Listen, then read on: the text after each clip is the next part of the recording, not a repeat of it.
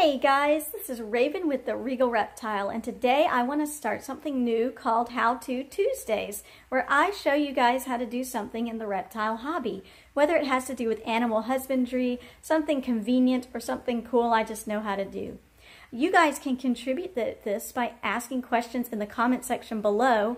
I want to know what you want to know, and I want to help you figure it out. It could be something you can't find on Google, something you want to get an extra opinion on, or even something you might be a little embarrassed to ask. I know at the beginning I was embarrassed to ask how to change water for a tub to axolotl, and when I figured that out, I put it on the channel for you guys because I think it's useful information. So that's what I'm doing today, and without further ado, I'm going to show you guys how to weigh your animals. Let's go. So you're going to need a few things in order to weigh your animals. No, Maxwell, you don't necessarily need you to weigh an animal unless we're weighing you. The first thing you'll need is a scale, of course. This is a gram scale that I got from Reptile Basics. You should check them out. I will link their website in the description, but they sell a whole lot of cool things from heat tape to enclosures to light fixtures and temperature gauges, and then a scale. The scale is for medium to small reptiles. You wouldn't want to weigh like a boa constrictor on it or anything like that. Another thing you'll need is a chart, and I have it all laid out so that I can write the date and I can put each animal's weight during the date on the lines. So as I go down the rows for Maxwell and all these other animals, I can compare and contrast their weights over the course of each week. The reason why Maxwell has so many more weights than the other animals is because I originally started doing this because of Maxwell, because he's going in and out of bromation, which is a reptile version of hibernation, and I'm just trying to make sure he's not losing a lot of weight or becoming sick or anything. Keeping weights on your animals helps you know when they've pooped, or if they're getting too fat, or if there might be some health concern. If they start drastically losing weight, then you know you might need to make a vet visit. So it's a good thing to keep track of the weights of your animals. So this particular scale is pretty cool. If you turn it on, everything on the tray is considered nothing. It doesn't weigh anything, which is great because we don't want to know how much this holder weighs. We just want to know the animal in the holder. So when you turn it on, it will register as 0. And if you take the holder off, you can actually see how much the holder weighs. And then you can put it back on and make sure that it reads 0 again. So now whatever animal or whatever you put in the holder, like this pencil or whatever, it's really accurate, and it'll tell you how many grams they weigh. So this pencil weighs 5 grams. Pretty cool, huh? Also, if you do not want to turn the scale off and on again, you can use this button called the tear button. And what it does is it erases how much anything on the tray weighs. For instance, the pencil, you can just hit tear, and it will take it to 0, and then everything else you put on top will be weighed rather than the pencil and the tray. So we'll keep that in mind. Let's go get our first animal. Of course, our first animal is going to be Maxwell. He will represent our medium and mostly tamed lizard to weigh. So here's what we're going to do. It's important to put your scale on a flat, solid surface, which is why we're using this floor. And we're going to attempt to put Maxwell in this tray. You want to be patient. Eventually they'll run themselves out and they won't be so crazy. Maxwell, seriously. Sometimes it's best to put the tray on the ground and get your lizard settled in the tray before moving it to the scale. So now we can see Maxwell. His tail's not touching the ground, so everything is supported by the scale. And our beautiful bearded dragon weighs 577 grams. So we're going to write that down. As you can see, that is slightly more than last week, where he was 571 grams. Everybody say hello to Saturn, the leopard gecko. She will be our very small, somewhat skittish lizard. Show you how to weigh them. Hi, Saturn. Hello, everyone wants to see your face. Yep. Saturn is precious and adorable and probably the hungriest lizard I have ever seen in my life. So, we're going to make sure the scale is on, and then we're going to tear it, and make sure that everything is 0. Okay, Saturn, are you gonna be a good gecko? You just gonna sit there? Oh, no, no, no, don't escape. No, Saturn, no. No. I'm gonna be gentle with them. No, Saturn, no. You need to stay so we can see how much you weigh. She weighs a whopping 51 grams. So we're gonna write that down. Here you are, Saturn. You're adorable. I'm not gonna feed you until tonight because you're corpuscular. Hi. I love you. Well, now she's 52. Let's move her to the middle and make absolutely sure. Oh. Yep, you know what? We'll say 52. 52 is good. Let's write that down. Next, I'm going to show you how to weigh a chameleon. You'll have to excuse him. He is shedding.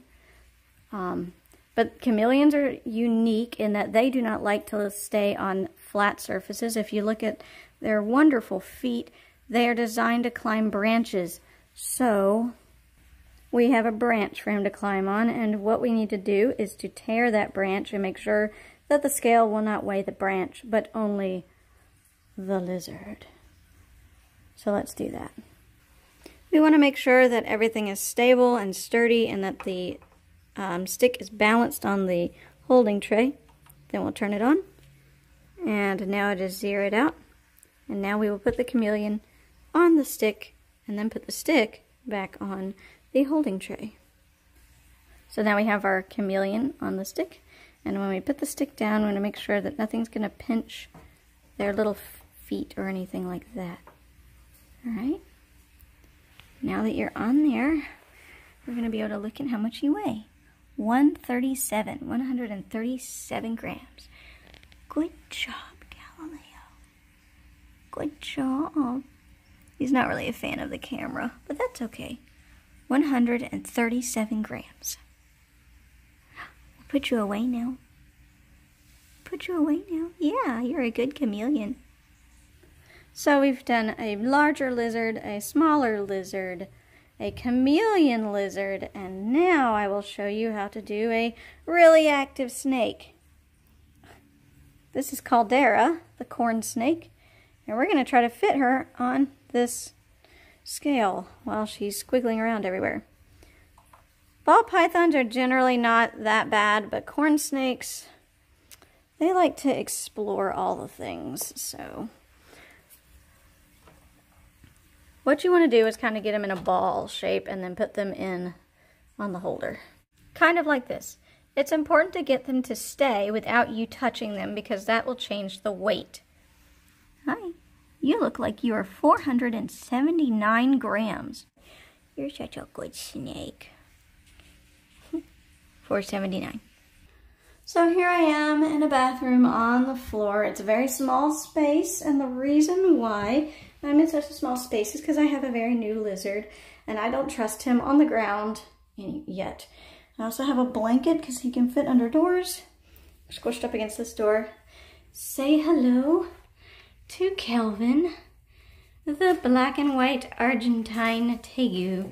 Excuse his zombie appearance too, because apparently this is the video where everybody is shedding. So if you ever wanted to see tegu shed. So the same goes for Kelvin. You just scoop them up, and you got to be very gentle because you don't want, especially with a new lizard, you don't want these interactions to be negative. You want them to be positive. No, Kelvin, stay. Stay. I see 94. Let's see if we can make sure of that.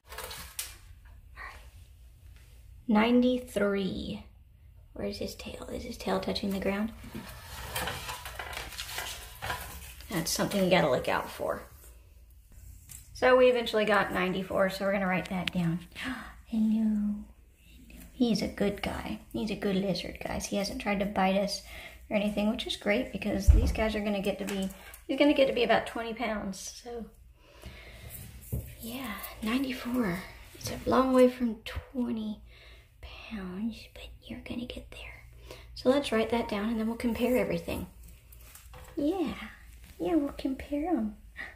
Yeah, I love you. So if we give this a look, we can see that Maxwell gained a little bit of weight, and I'm waiting on him to make sure that he's okay if I want to put him down for hibernation or brumation. We saw that Saturn actually got bigger by quite a lot of grams. She was 48 last week, and now she's 52. Galileo, he's lost a little bit of weight, but he is shedding, so that might be a reason why. Kelvin, oh my goodness, he was 78 last time, and now he is way bigger at 94 grams. Caldera has also gained a little bit of weight, but that is because she got fed on Sunday. And so you can kind of see that she has yet to poop. But once she poops, if you weighed her again, she would have a lighter weight. So that's a good way of indicating what your animal is doing. Whether they're pooping or shedding, if they're sick or just healthy, or if they're growing. And we're watching Saturn and Kelvin grow so fast, and it's super exciting. I hope you guys enjoyed this video and that it helped you think about other ways of making sure your animals are healthy and happy, and gives you an idea of how to keep some records on your animals. You can also keep records on how much they eat, how much they drink, how active they are during the day. It really is all up to you. Please like this video if you enjoy things like this, and share it with your friends. Also, subscribing helps out the channel as well. If you have any more questions for How To Tuesday or any other content, please leave it down in the description below. I love to answer questions and I love to make videos. Have a wonderful day. See y'all.